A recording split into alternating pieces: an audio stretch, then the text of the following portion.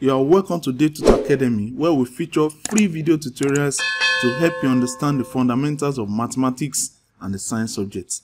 We have comprehensive solutions to numerous past questions from various exams, including WAEC, NECO, GCE, JAMB-TME, GED, and high GCSE. These are aimed at preparing you to ace your exam with flying colors so that you can successfully build that great career you have always longed for. All you have to do is to just subscribe to Day Tutor Academy and turn on that notification bell so as to set yourself on a path to excellence. And with that, we can head over to our video for today. Okay?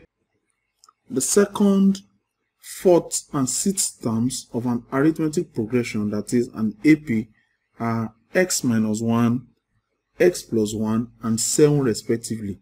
We are asked to find the common difference, the first term, and the value of x.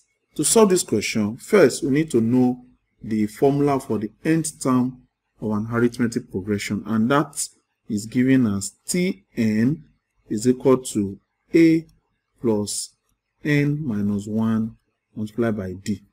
Tn, this is the nth term, a is the first term, n is the number of times, and d is the common difference. So looking at this question, we are told that the second, fourth, and sixth terms are x minus 1, x plus 1, and 7 respectively.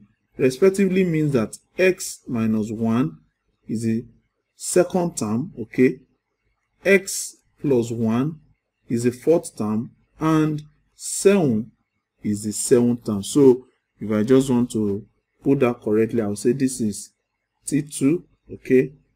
Then this is T4, the fourth term, and then 7 is the sixth term, that is T6. So having this information here, we can look at this formula and see how we can use this given information to find these questions that were asked, the common difference, the first term, and the value of x.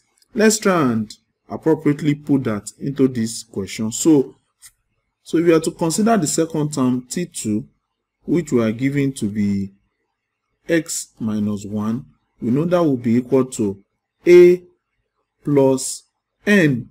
N is 2, the number of times, because we say it is the second term. So that will be 2 minus 1 multiplied by d. This is going to give us x minus 1 is equal to a. 2 minus 1 is 1. 1 multiplied by d is d.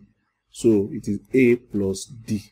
We can note that as one of our equations, and in short I'll call it equation 1. Okay, so for the fourth term T4, what we are going to have is that we have been given the fourth term as s plus 1. So this is x plus 1 is equal to, using this formula again, we have a plus, now n is 4 because we are looking at the fourth term. So I'm going to have 4 minus 1 multiplied by d. And if I simplify that, that means x plus 1 is equal to a.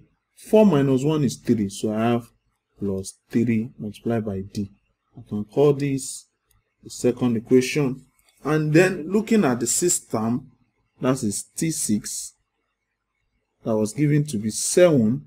We're told that 7 is equal to the sixth term, that is a plus n here is 6 minus 1 multiplied by the common difference. And in this case, I'm going to have 7 is equal to a plus 6 minus 1 is 5. So I have 5d. And this is equation 3.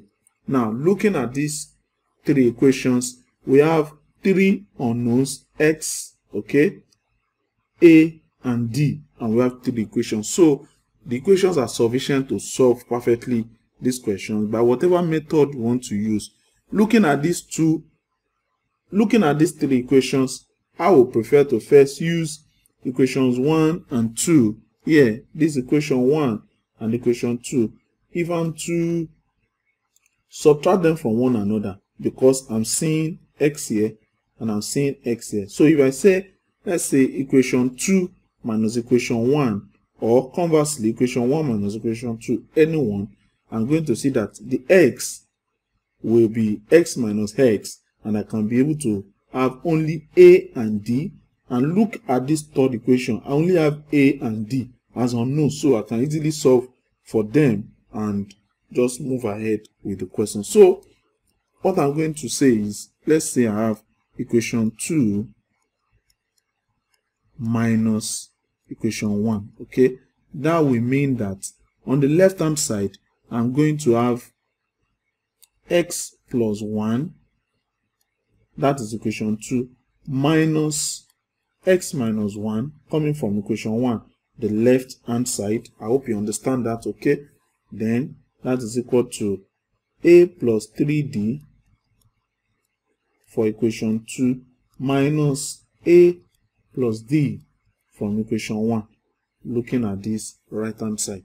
All right, so if I'm to simplify this, I will just have this to be this x minus x, that will just knock themselves out, that will be 0.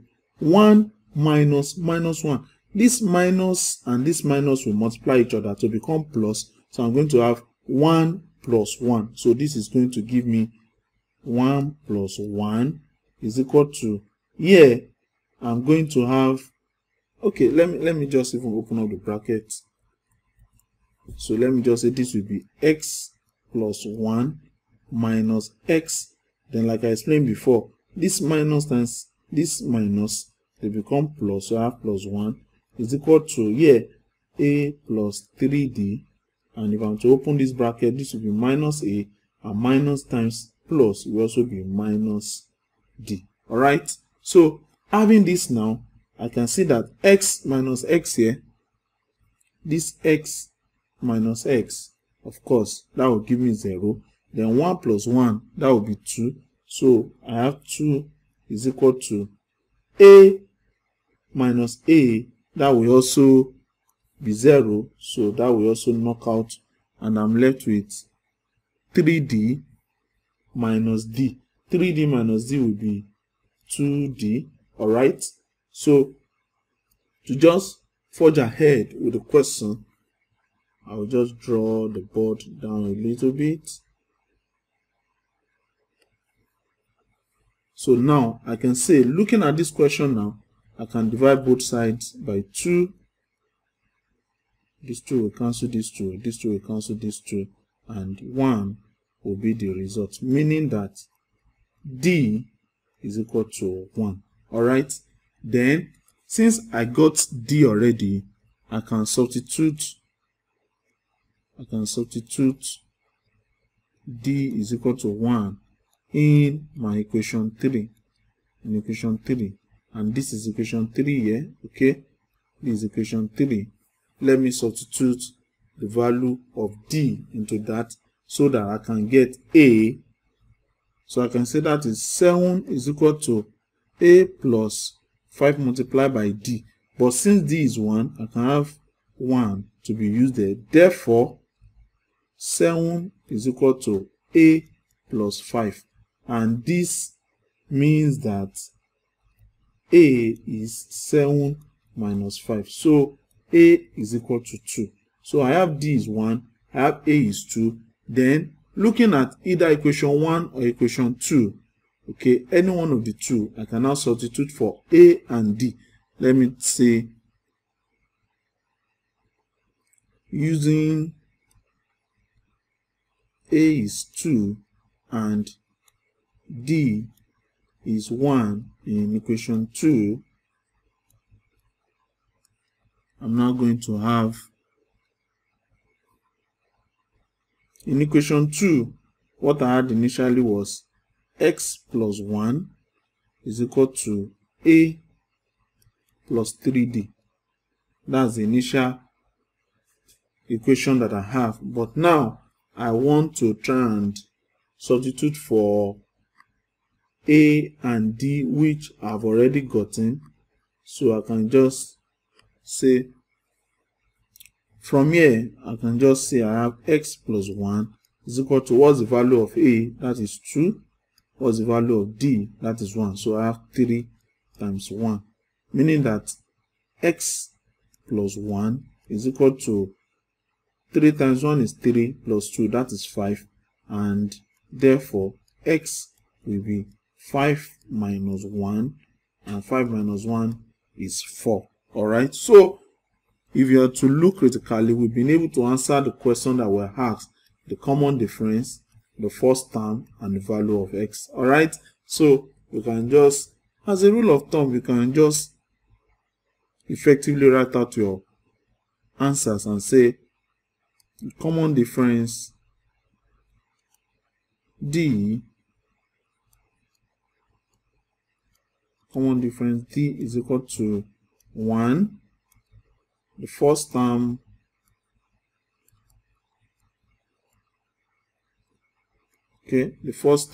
a is equal to 2, and the value of x is equal to 4. And with this, we have answered this particular question correctly as requested. So that's all we are going to be having in our lecture today. We hope that this will be of benefit, of use to somebody out there. Don't forget to subscribe to our channel. We have a lot of resources that you can use to enhance your academic excellence. And that's our desire, that you go out and be the best. And as you do all this, we know that all will work out together for good. Until next time, God bless you.